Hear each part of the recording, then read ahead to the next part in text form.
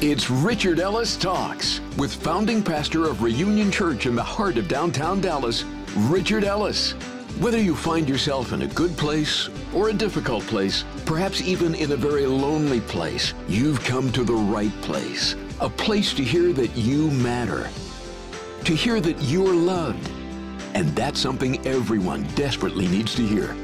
Now, if you're not able to enjoy today's entire program, just go to the website, richardellistalks.com. All of these video talks, plus hundreds of audio talks, are waiting to encourage you, challenge you, and to give you hope at richardellistalks.com. So, with today's talk, here's Richard Ellis. The title of today's message is, That Ain't Right. It is impossible in our world, sooner or later, not to come across something, some situation, something you read about, something you see, something you hear about, and you just kind of shake your head and kind of say, man, that ain't right. I do believe there are times, and more times than not, when we have a responsibility to speak up, though. And a lot of times throughout history, things that people would say, that ain't right, and just stand by and let it be wrong, and don't ever speak to it. Don't ever risk being on the wrong side of pressure or prejudice or whatever it may be going on in the world. Think, well, if I say that, I'll be out of business or I'll be shunned or canceled or whatever it is. I encourage you to be bold, to be brave, and when you see something and you feel or literally say, that ain't right, speak to that. One of my favorite stories, and if you'll turn to Genesis chapter 50, we're not going to read the whole story, and I probably talk about Joseph too much. This guy is the bomb. He's not a preacher, turns out to be one of the 12 tribes, a leader of one of the 12 tribes of Israel, and he suffers massive injustice at the hands of his own family. His brothers don't like him. He's had some dreams as a child. Turns out all those dreams would come true, what he's been saying, and they sell him into slavery. He ends up being bought by a guy named Potiphar, runs this guy's house. His wife is chasing him around the house almost every day, lie with me, and he won't do it. And then finally one day she accuses him of trying to make some advance toward her. He ends up in the king's prison, not a common prison. So he's gone from being a slave, he's owned, he could have been killed at that point. I think the Potiphar knew who he was and who he was married to. So he ends up in prison. Before long, he's running the prison. And you say, well, how could God possibly have chosen this guy and have all these plans for this guy when at any given moment in his life, you see the slices and you go, whatever dream he had, this is a nightmare. There's nothing coming of that. There's nothing gonna come of that. I encourage you that when you find Scripture, when God puts something on your heart, hold on to what He tells you. You say, but my circumstances. Truth is not, you can't let your circumstances affect your truth. Because either God is who He says He is and He can do what He says He can do, or He can't. You say, well, what I see. Faith is not about what you see. It gives evidence to things that you cannot see, things down the road. So I've looked repeatedly. You cannot find one verse of Joseph complaining, whining, woe is me, nothing, this is not fair, this isn't right. Whatever God had allowed, He was going to allow for that. And after he is sold into slavery, owned by Potiphar, runs a prison, within a matter of hours, you see in the story, he becomes prime minister of Egypt. From running a prison to prime minister of Egypt. 30 years old, he's running the entire nation. You say, how is that possible? If you spend your time even in situations that are not right, letting God use that cauldron, that pressure cooker of a situation to turn you into the person that He wants you to be, then at 30, you might be ready to be prime minister of Egypt. But if you had spent all those 30 years whining and complaining and griping that this isn't fair, this isn't right, and why did this happen to me, you're not sharpening your sword. You don't have the skills you need. And God says, you know what? I have allowed this in their life, or I've allowed it in your life for a reason. Trust me. Trust me. But this isn't right. This isn't fair. Trust me. And before we're done today, you'll see that plenty of stuff happened to Jesus that was not right and was not fair. Now in Genesis 50, after all this, and I really recommend you go back and read the book of Genesis in this context and see really what happened. There's a famine. Joseph's the prime minister. He's prepared for this, for the nation and those around. And God uses him in that place, in that foreign land, to rescue his entire family. And their dad has died, and they're terrified that Joseph is going to do something bad to them, and they deserve it. But in Genesis 50, verse 15, when Joseph's brothers saw that their father was dead, they said, "Perhaps Joseph will hate us and may actually repay us for all the evil which we did to him." That is an option, and they weren't sure that that wasn't the option. And what did they say? He will hate us and actually repay us for all the evil which we did to him. I don't recommend option one. And there are people in this room and beyond here, you've gone with option one. And whatever's happened to you, you hate that person or those people, and you have set out to repay them for what they've done. And all that's doing is screwing your life up. It's not doing anything to them in many cases. And I've shared this before, how many people I've sat through with the years, and they sit there and tell me stuff, heinous stuff that's happened to them. And they go through all this, and they're going to make the person pay, and I remind them gently as I can, you know that the person you hate and are trying to get vengeance on has been dead for 10, 20 years. Who are you trying to hit? No one's paying but you. You suffered enough. Why are you suffering more, trying to make them suffer, and they're not even here anymore? So will he hate us and actually repay us for all the evil which we did to him? So they sent messengers to Joseph saying, these are brilliant messages, send this message. Before your father died, he commanded, saying, thus you shall say to Joseph, I beg you, please forgive the trespasses of your brothers and their sin, for they did evil to you. That's a good message to send, right? From dad, and he's deceased. Now please forgive the trespasses of the servants of the God of your father. And Joseph went when they spoke to him. Then his brothers also went and fell down before his face, and they said, behold, we are your servants. And that's part of what he saw in his vision when he was a kid, that they would bow to him. And look what he says. Joseph said to them, do not be afraid, for am I in the place of God? If you let God be God, then he is a judge. If you decide you're going to be God, now you've got to be the judge. And if you're the judge, then you can pardon, forgive, sentence, whatever, condemn. You're not the judge. I'm not the judge. You say, but these people are getting away with it. I know this is very disturbing, and on the category of that ain't right, you see a situation and you say, that ain't right. Somebody's got to fix that situation or that person. They're getting away with terrible stuff. Never forget that God is God, and people tend to reap what they sow. And this is not to make it even be worse than it's going to be, but you say, well, I've dreamed up some consequence for this evil person. The consequence that you can contrive could not possibly be worse than what God has for them. Now, here's where it gets dangerous for us if we are not willing to forgive. We start dreaming up stuff for people and are eaten up with wanting to see this come to pass on them so bad that literally we take on a to hell with them attitude, a literal to hell with them.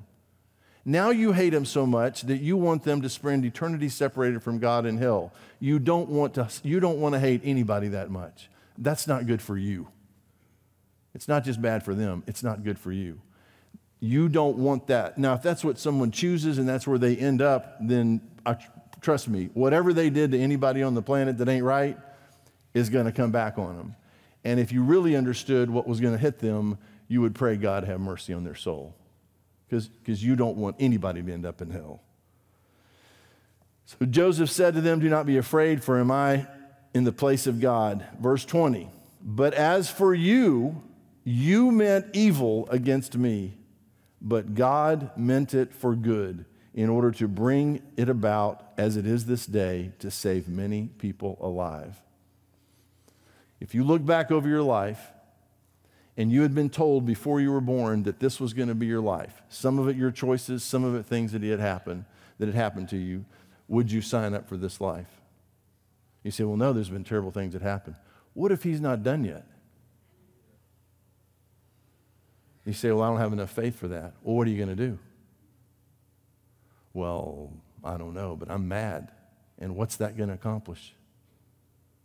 I'm going to be angry. That's what you're going to be, angry, bitter. Or you're going to say, Lord, we didn't get to have that meeting, but I do know this. I got born. A lot of people don't get born, and I've lived to this point, and a lot of people don't make it very far.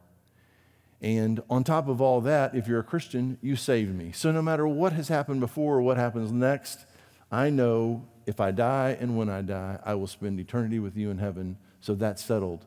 Now, why have you allowed this? Why am I still here? And what am I going to do about that?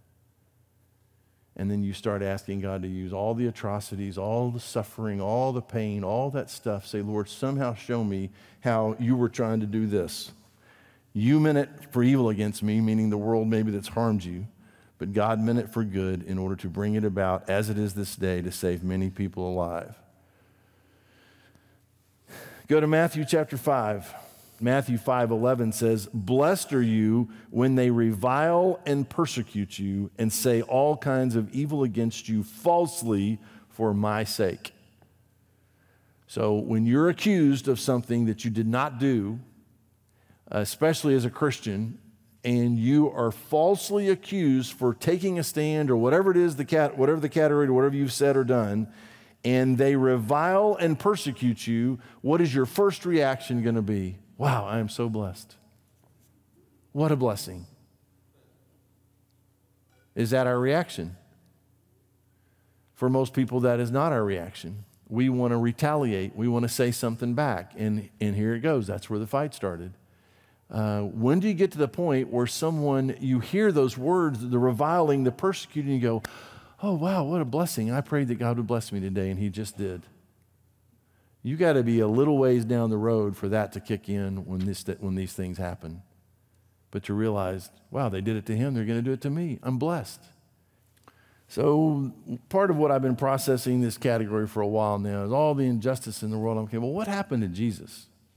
And how is it that God allows these injustices? And we go back to Joseph, what you intended, for evil, God meant for good and saved a bunch of people. So how does this work? Is it possible that God in his sovereignty literally has built injustice and corruption, allowed for it in the system? And the answer is absolutely, because he knows it's part of the system. Look at Matthew 27:54, and you get the feeling that they know this. So when this is Jesus on the cross, it's all gone down. So when the centurion and those with him who were guarding Jesus saw the earthquake and the things that had happened, they feared greatly, saying, truly, this was the Son of God. In other words, this ain't right. Something has gone terribly wrong. He said that's who he was. It turns out that's who he says he was. This is not right. The biggest injustice in the history of the world, Jesus dying on a cross, an innocent man, innocent God in our place. Go to Mark chapter 14. And this is before they had him up on the cross. The process to even get him arrested and crucified. Mark 14, verse 55.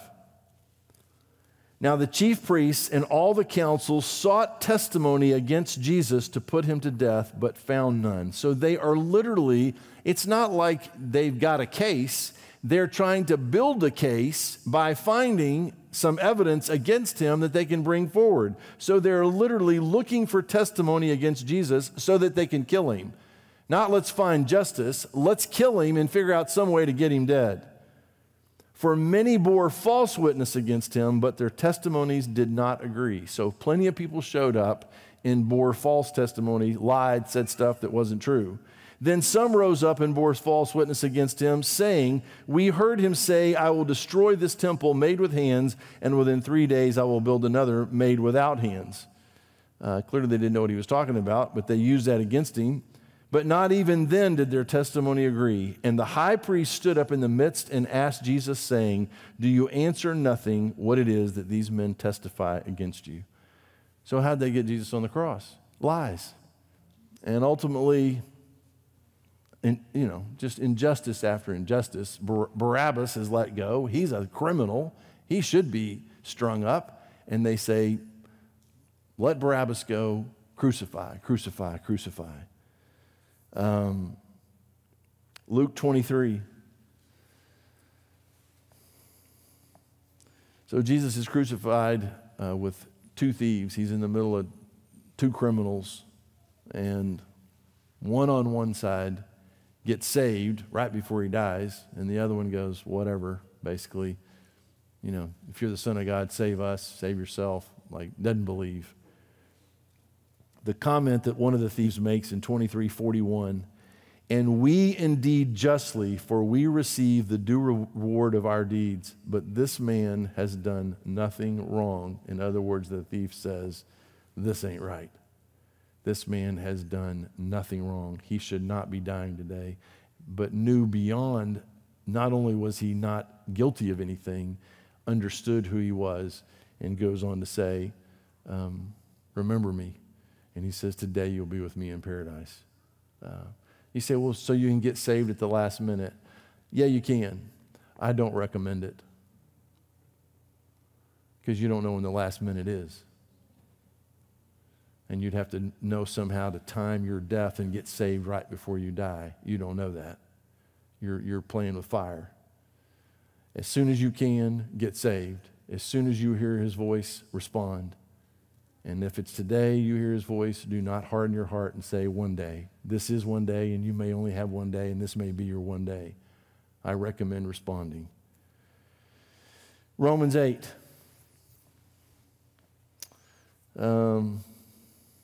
Big verse in the scriptures.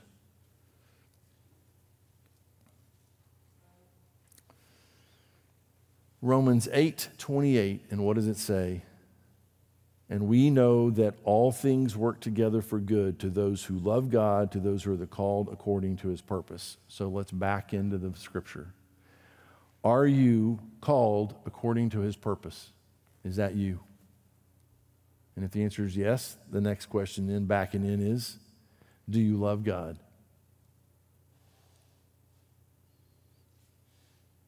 Then if you are called according to his purpose and you love God, then if you keep backing into it, then what do you know? All things work together for good. It doesn't mean everything is good. It means it works together for the good. And who knows this? We know this. But we forget this. And then we start looking at the situation and going, that ain't right. And maybe it's not. But beyond saying that ain't right, you say, okay, Lord, but I know you have a way of making it right. I trust you. You are sovereign. You're going to bring some good from this. I can't wait to see how this works out.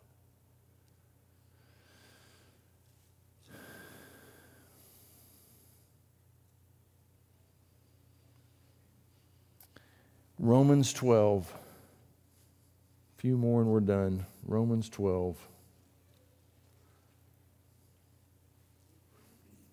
And I referenced this earlier, Romans 12:19. Beloved, so this is written to Christians. Now look at what it says. Do not avenge yourselves, but rather give place to wrath, for it is written, vengeance is mine, I will repay, says the Lord. So be careful. I've heard some horrible stories about terrible things happening to children, especially girls. And a man or some men in that family going to get revenge on that situation and do harm to the person that harmed the child or the woman. You say, well, that's the way the world works. It doesn't work. You say, well, but we took matters in our own hands. We solved it. In rage, you solved it. You say, well, we got justice. That's not how the world's supposed to work. You go stringing up everybody you got issues with, there'd be people hanging from every overpass in Dallas. right? Because we want justice. We want to get them. We want something bad to happen to them. Do not avenge yourselves. The second that kicks in and you say that ain't right, but I'm going to fix it, you become God, you become the judge, now you're the executioner, you're everything. And now your brain, the wheels kick in to say, I'm going to make this right. And let me tell you, you are not going to make this right. And prisons are filled with people who said, I don't care what happens to me. That guy did that to my child. I'm going to go kill him. And if they arrest me and put me in prison, I don't care. If they execute me, I don't care. I'm going to get justice. That's not the way you get justice. And it's possible that people in this room and beyond are eaten up with this. It says, do not avenge yourself. And that's exactly what you've done. You've said, this ain't right. I'm going to make it right. And you have consumed your whole life with trying to get revenge on someone. What is the alternative? But rather give place to wrath. It doesn't mean you can't be angry. For it is written, vengeance is mine, I will repay, says the Lord. Are you okay with whatever God comes up with that is just? You say, well, what if he goes easy on them? Let me tell you where you don't want him not going easy. Has he gone easy on you? Has he gone easy on me? In the things that I've done? Now, it's very hard to just put it in the hands of an almighty God unless you trust him. And as I said earlier, you say, well, God, I want you to get that person. Don't cross the to hell with you line, or now you're back in trouble again. I highly recommend not wishing hell on anyone. You really don't want that. You may feel that. You really don't want that. 2 Corinthians chapter 5.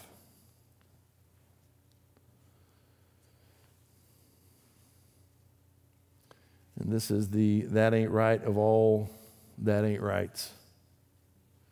2 Corinthians 5:20. Now then, we are ambassadors for Christ, as though God were pleading through us.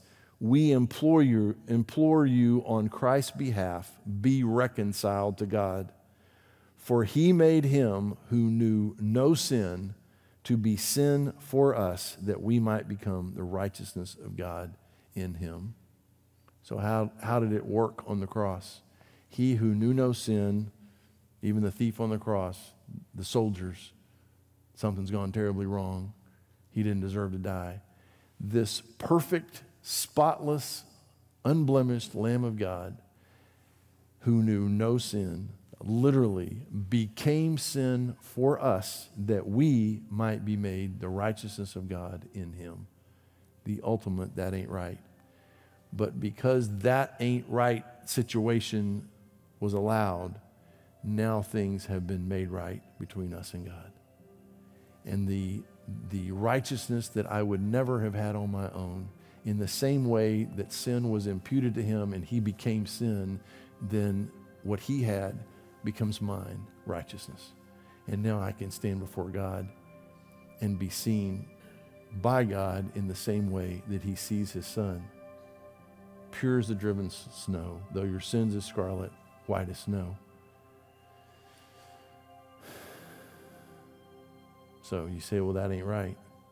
But thank God it's been made right. Father, we thank you for your word. We thank you for even injustice in the world, and that you are sovereign, and that these atrocities, heinosities, just straight up evil, Lord, that has occurred in the world and even now goes on, you allow for some reason, and we are not you. We don't understand. You are sovereign, and you work it all together for the good. But as it turns out, the only people that see it working together for the good are those that love you and are called according to your purpose. Because of the world, it doesn't make any sense. So I pray, Lord, for people who are struggling with these issues personally, maybe something they've done, something that happened to them, and they're processing it, something they've seen happen somewhere else, and they are willing to literally be separated from you for eternity because they refuse to trust a God that allows things to happen like this. And I pray that you would open their ears, open their eyes, open their heart, Lord, and not risk being separated from you for eternity just because they don't understand something that you allowed.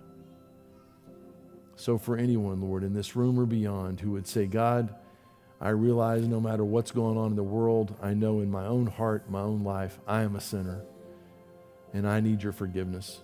I believe that Jesus died on the cross, was buried, and raised from the dead to offer me the forgiveness of my sins, eternal life as a gift, all of it a gift.